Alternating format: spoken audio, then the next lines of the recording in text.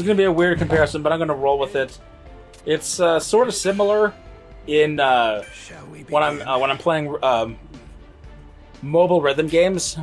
When I'm playing either Cinderella Girls or Bang Dream, they move at very different speeds, even on the same difficulties. And one is a lot more visually concise to look at, and the other one is a hell of a lot more chaotic. So it's so if you try to play one of them and then try to play the other one within 10 to 30 minutes, it takes some visual adjusting to go from something that basically, to give some point of comparison, one that looks like the Miku games versus one that looks like Guitar Hero visually. Everyone's looking for suits or support. Oh yeah, so Jin here, he's a character. Jin started off as like an obvious Deadpool reference, but he's become, like, Season 4 helps him become so much of a better character that it's actually really nice. And this goddamn scene, this cold open episode of him for the first 5 minutes is like, brilliant. I knew it was one of the villains. I was just like, wait, that can't be that can't be twice, is it? I've got a lot going on. You're right either way.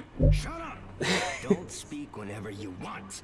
Yeah, it's I think this might actually be might still be one of the best scenes in the whole show. His introduction and then running into overhaul.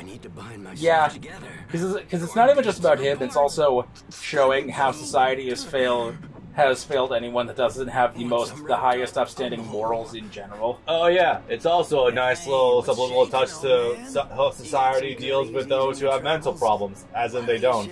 Exactly. That's Japan for you. Japan, at least someone has something better than us, but actually no.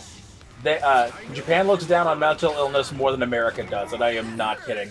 Oh. They opt to either they don't necessarily openly ridicule you in the same way that someone would in America would just call someone a retard. They're like, we're going to bully you, and the staff or government or your teachers are just going to ignore it because either they don't care or they don't have the resources to deal with it.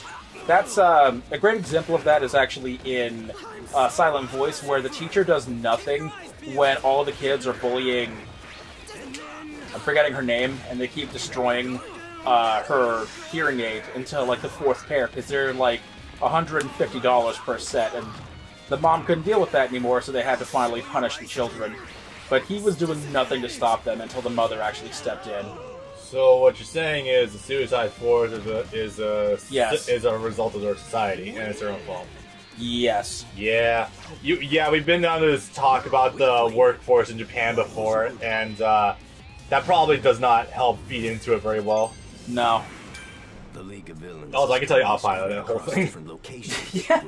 Yeah. I can generally tell how much you're autopiloting something based on how much you're just repeatedly pressing the same button. That if I'm actually have something to say. Yeah. Here's a story. I used to be one of I also didn't do his supers at all, I don't think. Nope. Don't worry, we do get to use twice more later on, so there'll be opportunities. I never did learn his one funny loop. You get another chance right now. Do I? The sub event. I guess so. We'll find out. Twice does have like one really funny loop that you can do. I don't know how to do it offhand, but it's really neat. This is a story. Oh yeah, I get this. All right, we switched orders from before. Because I watched 3 videos in a row and did one fight and one main fight. Excuse me. I think also last time you let us off. My quirk is called Twice. It's a simple power that turns one thing into 2. Also, you're set on quick, so just be aware of that ahead of time. That's fine. As long as I'm on manual, that's all I really need. Yep. My clones did everything I wanted. That is until. So this is kind of terrifying. Yeah, this is like this also leads to some really deep philosophical shit that would actually like. This is some existentialism right here. I really like this show when it goes existential because it's some really deep hitting themes. Schrodinger's Twice. Am I even real? Yeah. Hey, stop it. Okay, let's. Does Bob remember how to play? I have one really simple combo with him. Might be off of... Let's see. Super easy combo is just this in the circle. Yeah, quirk 2. That's an easy one. He also has... That's that. I think I could probably dash cancel that if I'm not mistaken. Probably. Ooh, okay. Oh, it's meterless. That attack funny. So that was like 3 melee attacks, quirk 1, and then run up to them and go for quirk 2. It's not really too complicated. I did a really bad job explaining it just now, but it's not too bad. Also, he has really fun. Twice is a fun-ass character in both the story and actual gameplay because he's very much like just fucking Spider-Man. Yep. Which is even funnier considering the fact that Deadpool is like kind of a parody of Spider-Man to a degree. Yeah. Hey, it's only natural. We already have Venom in this game. True. I want to dash cancel this a little bit. Let's see if this works. They no. dodged. So not up. Oops. Or not. Again, really big credit to this game for including like white outline for characters when they're getting up off the ground, so it shows like how invisible they are during the entire process. So that way you can actually time your shit. It's really nice. There's really good cool Twice players out there. They can probably show you way more cool stuff than I could with the character right now, especially since I was still out of practice of the game, but yeah. In the end, the copies killed each other and disappeared. And here's the kicker. Since then, I haven't His clone. the real me. Hey, Bailey. The clones have to take physical damage in order to go back to There's no place. So him in order to disappear. He cloned himself into 10 different people. They all fought each other, and then he was the last one, and now he's questioning if he's even the original real one. Which, you know, is easily... Because every clone is fully sentient. They're not like shadow clones. Yep, they are, and they have to be damaged to disappear. However, that does kind of like beg the question, like, well, you can obviously tell if you're real because if you get hit enough times, like, you'll disappear, or if you get hit badly enough. So, like, you could prove it that way, but that does kind of still like raise that lingering question that you're just not sure. And that's am I being at the same time? Am I being hit hard enough to dissolve? What if they're just not hitting me hard enough and I don't know? Yeah, again, this is the whole philosophical shit stain that is trying to question if you're real or not. Take it from me. Don't think about it too hard. Just don't look in the mirror for too long. Yeah. My destiny. This is general advice for you guys too. Don't question these things too much because you'll just cost yourself There are some. some people who say there are many possible futures, but I'd feel better if there was only one. He's about to run into someone. Damn, he's talking about many possible futures now. He's still on the philosophical hype train.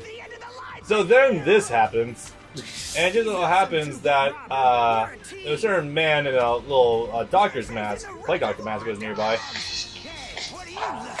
Jar! Oh no! Someone's coming toward me at 3 times the speed of a mobile suit. You're both infected. Sorry. That was not my... You're both infected. So this man... First of all, again, I'll just like to give a quick shout out to Kellen Goff, the guy who...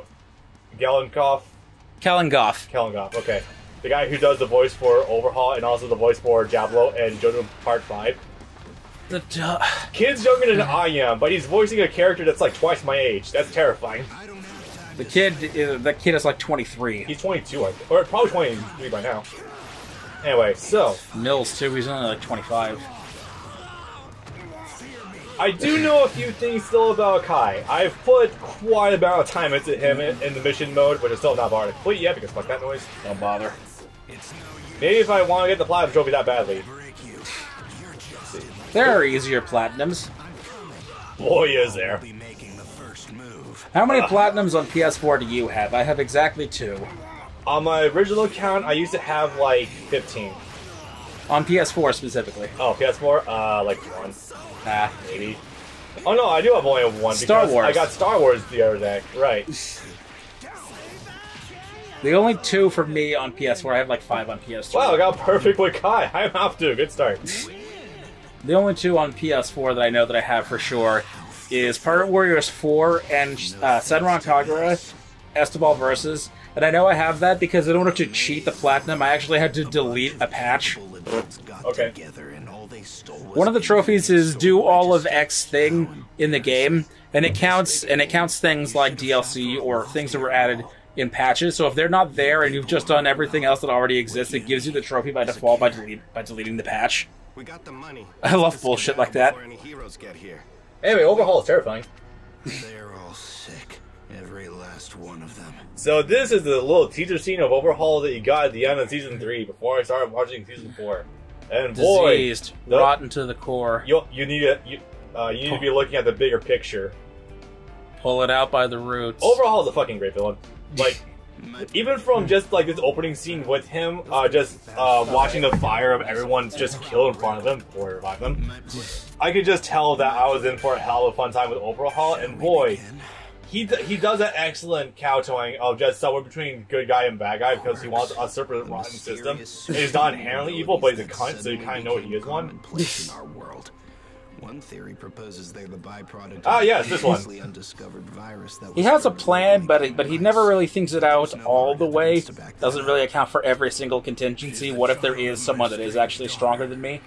And it's the damnedest thing too, because you think if any of the villains you've seen so far would do that, it would have been him. My husband's dead. To his credit, Overhaul's quirk is really, really fucking powerful, and I don't think he was accounting for actually encountering heroes this early on. No idea how her power works. Airy. Oh boy, we're on that train early. I think we already kind of, I think. We've described Airy about 4 times now, but you know what? Screw it. Boy. Turn her dad into a sperm, if he was lucky. Essentially, if he was lucky, yeah. Turning him to nothing but a puddle on the chair he was sitting in. Yeah.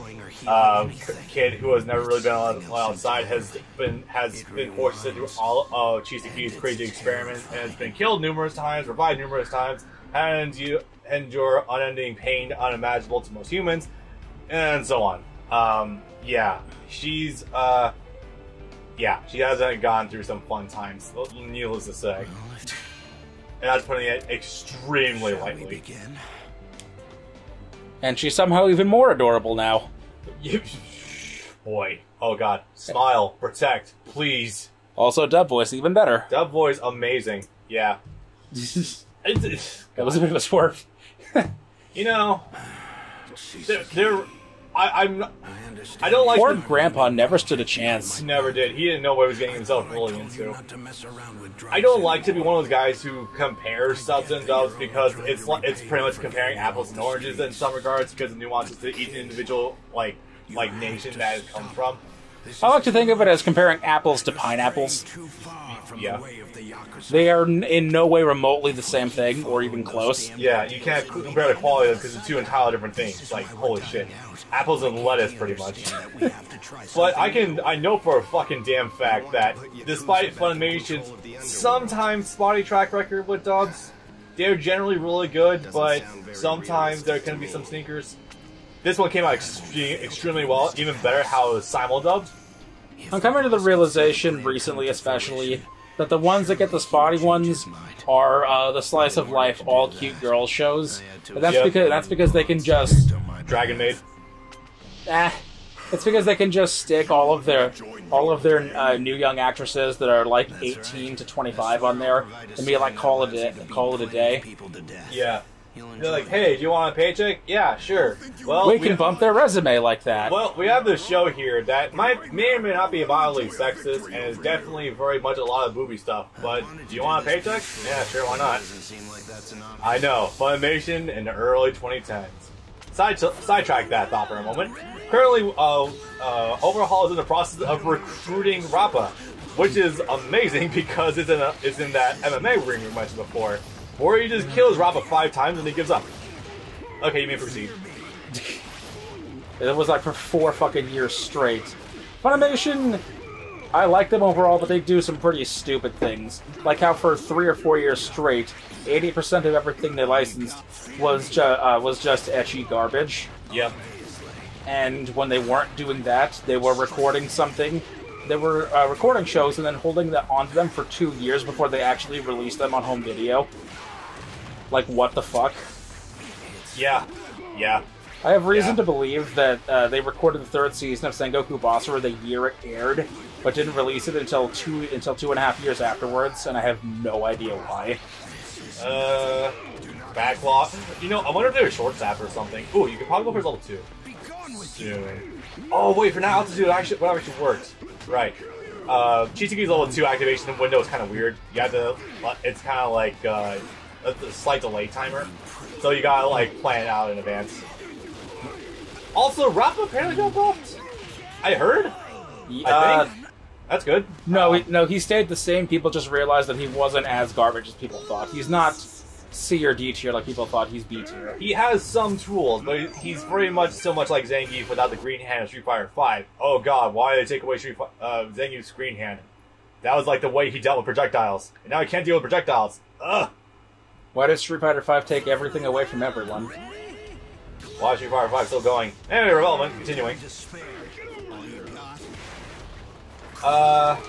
see. I think I was actually good. Oh yeah, I try not to let my nostalgia bias for old school Funimation dub Dragon Ball Z to get the better of me. I try to look at a company with constantly objective viewpoint, and despite them caught me midair. Despite them not being Satan's asshole like some people on the internet would like to claim, the ordering, they do still make some pretty big mistakes every once in a while. I like to think that one of them was that little limited edition Dragon Box set. Oh, because that's the flat set. I should have said something. Oh. Again, always a key thing about fighting games. You want to try to be maximizing your result against your opponent in any situation you can. One of them being, if you can size them out of an attack, you generally want to. It'll save you guard gauge, as well as get you a clean punch on your opponent. That should work. Yeah. Oh, nice. Jab into it. Nice. That won't kill, but it'll be pretty damn close. No, but it needs some sort of averager. Yeah. Equalizer, yeah.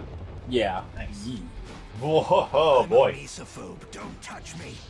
If this is the worst of it, and it doesn't get much worse than that, then that's perfectly acceptable. That's not even that bad. Like I've seen it get worse with like, oh god, Shigaraki's team attack. Yep. Yeah. Boy, oh boy. Anyway, actually use your tilt quirk one. That's a really good zoning tool. There we go. So I've said it before. I like to think I've gotten somewhat decent at Chisaki. If I were to play online, I would definitely use them extensively. I originally picked him up because, hey, he's a pretty aggressive zoning character, and he's voiced by Kaiba, so I thought that was the coolest shit. Oh my god, did you see the resolution just shipped? Yeah. Whoa. And it's still going. doing it.